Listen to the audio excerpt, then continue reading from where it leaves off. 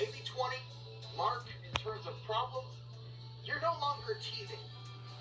You just got great.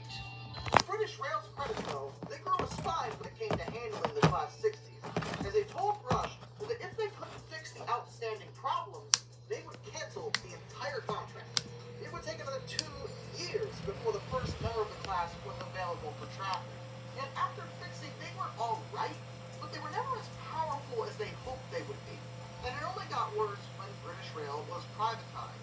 100 of the units came under the management of the English, Welsh, and Scottish Railway, now known as DB Cargo UK. The company already was known to have a generally disfavor attitude towards all of British Rail's locomotives, but they were really not impressed with the Class 60s in particular. Between 2004 and 2007, apparently between 50% and 75% of the total fleet was out of action at any given time. What is the Class 60's defense? This may not have been due to any direct faults with them at this point, but more likely EWS's just general dislike of them